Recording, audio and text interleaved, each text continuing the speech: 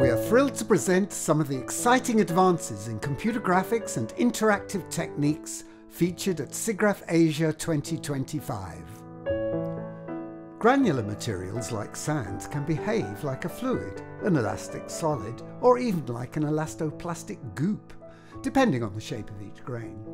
Since granular rigid body simulation doesn't scale up, these researchers derive the continuum level properties via a coarse graining approach applied to a periodic tiling of rigid bodies in contact. The method accurately simulates the different behaviours due to the emergent properties, as seen in the sandcastle example.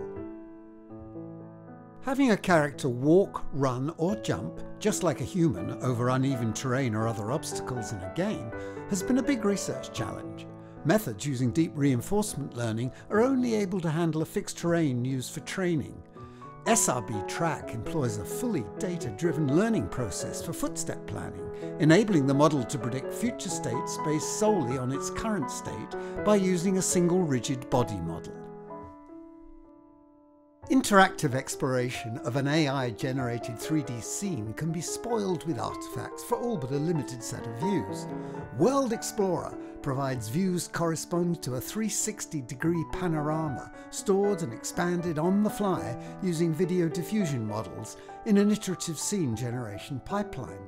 Collisions are avoided by using the most relevant views from the scene memory based on priors, enabling the user to explore the scene at high quality.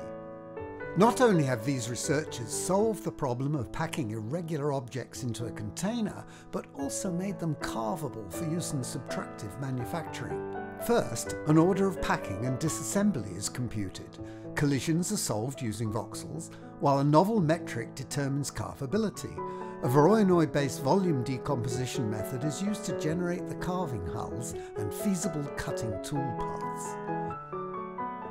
And now a few more impressions of the many technical papers to be presented at the conference, such as this high-resolution rendering using neural-based methods to exploit left and right eye coherence, fast enough for binocular vision in VR. Here's a method for designing sturdy, low-cost structures that can cover large spans using nearly developable surfaces to solve the problem. If you want super smooth vector graphics, this method integrates smoothing B-splines into a standard differentiable vector graphics pipeline. See what it can do! Finally, a method for producing an accurate and efficient modelling of large-scale urban scenes for AR navigation. CityGo combines textured proxy geometry with 3D Gaussian splatting to produce a lightweight, photorealistic rendering of urban scenes from aerial perspectives. Find out how all these innovations really work at SIGGRAPH Asia 2025 in Hong Kong.